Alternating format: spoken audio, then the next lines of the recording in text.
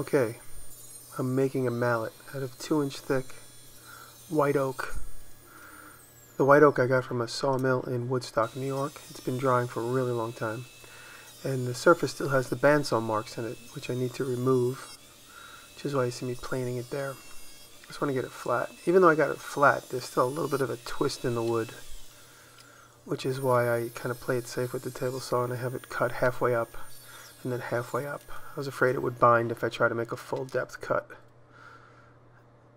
You can see it rocking around a little bit, and that's because it's got a twist in it, but it's going to be gone. It's not important right now. This is going to be the two halves of the head of my mallet. And this is the first piece I cut in the opening scene. It's going to become the handle to the mallet. And here I am, just laying out the sides, and then the taper. I'm copying a mallet that I had many years, but has been broken.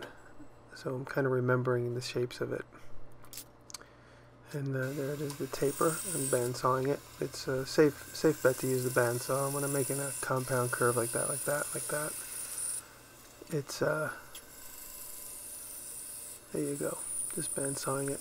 And that taper obviously is the most important right there, so I'm going to sand it a little bit and just follow that line. I have like a really razor sharp line. It's out of focus, but it's there. And now here I'm kind of taking the safe approach by making the pocket square first, and then geometrically I know that it's parallel to the universe of the mallet, and then I'll add the taper in it. So it's easier for me to go from a square and then add the taper, so that's what I'm doing now. It's basically making a perfectly square channel down the middle of the mallet head by being able to get into it on either side. And you'll see here. So there, straight and straight. And so then I'm able to geometrically make the accurate taper. And I'm using the sled, and by me putting a chunk of wood onto one side, of course I made sure I knew the size of the chunk, I'm able to kind of kick it up into the angle I need. And then I use that same chunk for the other side. And it's just a quick way to be able to make that angle work. And I'm also using the cut line in my sled as a guide, so I know I have the marks coming up and they're visible on each end. Now I'm just doing a test fit, and now I think I cut the next one. And there you go. And just by having that chunk of wood kick it up, it gives me the few degree angle that I need. I don't even know exactly what that angle is. I just kind of freestyled it. And I just want to make sure the tapers are the same so that the mallet head, or that the mallet handle fits into it. Now I'm just using my Veritas shoulder plane to clean out the saw marks to make it nice and flat. And there you go. And it kind of fit together in one way perfectly. That's why I'm flip-flopping everything around, and there it is. Making sure I remember how it goes. And now I glue it. Just using Type-On wood glue. And just get it on the surfaces. Then I just use screw clamps just to get everything nice and strong. Screw clamps are, I think they look good on camera, but they also work really well. Steady. Can never have enough. And here I am. I'm going to put a little bit of a round over on that handle. And I don't want it to go all the way across all four sides. I'm just trying to get that round over to appear on two sides of the handle. And you'll see what I mean in a minute. So I'm going slow. And just putting that's going to be the handle's end right there. And just working it slowly. When it comes to lathe work, I go as slow as possible until I can get to where I want. Now I'm finally where I need to be, and I'm using a very rough paper. And after I spun it, I kind of sand it straight. You'll see me do it on the head as well.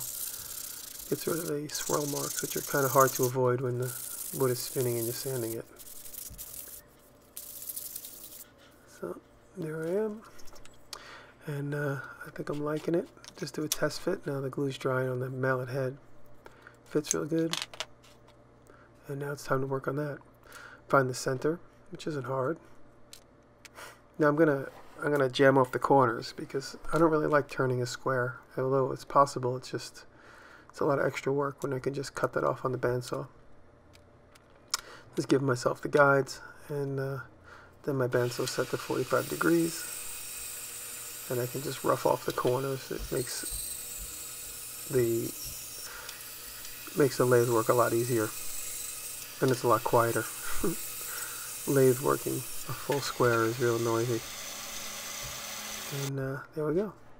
Now I'm doing the lathe work, and I'm off. And like I said, this is I take it slow, so you'll see me stop several times and make sure I don't want to go past where I need to. When it's spinning, it's very deceiving. It looks perfect. When you turn it off, it looks unperfect. So you got to keep checking. And I got a little chip out in the holes, the hole that the handle will go through. So off camera I squirted some crazy glue around the hole just to make sure that it wouldn't chip out as much as it was doing. Crazy glue kind of secures the fibers in place. And now I'm getting ready to put my impressions where the rings are going to sit. I'm going to put brass rings at each end of the hammer. And I'm going slowly. I have my calipers to make sure that I'm going to be the right diameter. It's just under 3 inches because the outside diameter of the brass is 3 inches. And I'm just checking. I leave it a little fat right now. So no, I could always take it off later. And now I'm working the other side. And I play it safe by just taking a little piece off. A little piece off until I get to my size I want. A little piece. And then I catch up with more. Of course, once I'm where I want to be, then I use that as my reference, that little shoulder.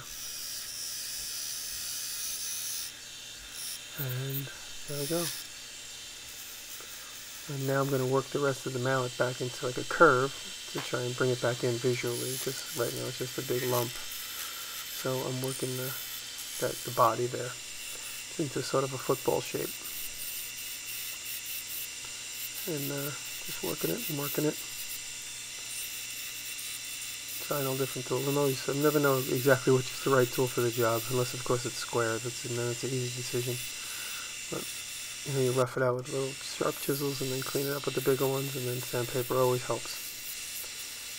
And like I said earlier, no matter how fine a grit you use, you always end up with swirl marks. So regardless, you always got to go back in. I'm just doing a test fit. Now it looks good. Obviously I didn't spin it with that on there. Now take it out and just sand the hell out of it.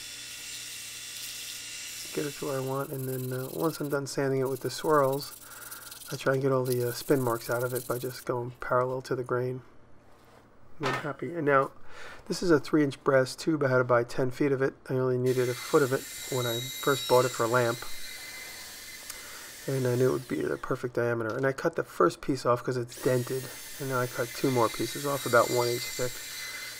And cuts super easy. And there you go. And there you see my 2 rings. And I just take them over to the sander. And I'm just using the reference of the side as square. I mean, I didn't cut them square, they're really crooked. But I'm using the reference of the bottom. So if you see me pushing inside the bottom of the ring, it's to make sure the bottom is flat against the table. And I put a little chamfer on the inside of one of each of the sides, so that when I bang them on. Now when I made that, the receiving ends on the mallet, I tapered them a little bit so they fit on initially, but then I have to bang them on more. And here I am banging them onto the anvil. Bang, bang. And I'm going slow, just watching, make sure nothing's breaking. And it really seated nicely, and I had all my measurements were really close. And then I take it over to the sander, and then I just kiss off the faces so they're nice and clean. Now, this is a type of mallet that you'll use for like mortising and stuff like that. So those rings obviously would put dents in wood if you were planning on banging onto it, but it's really just like a chisel mallet. I put a little convex on the end of the top of the handle just to kind of make it fit with the football shape. And then I'm using Scotch-Brite to clean up the rings. Just get the sharp edge off. I'm proud of my work. And I'm just using brie wax just to seal it and keep my fingerprints off it. And proud of my work. I'm happy the way this came out. I was really not sure what to expect. I had a vision and I was able to hit it right on the mark, so it doesn't happen every time. And this is just paying homage. I think it was an old movie logo used to do this, and I just thought it would be a funny thing to do. And there's my mark. And there's my mallet. Thanks for watching.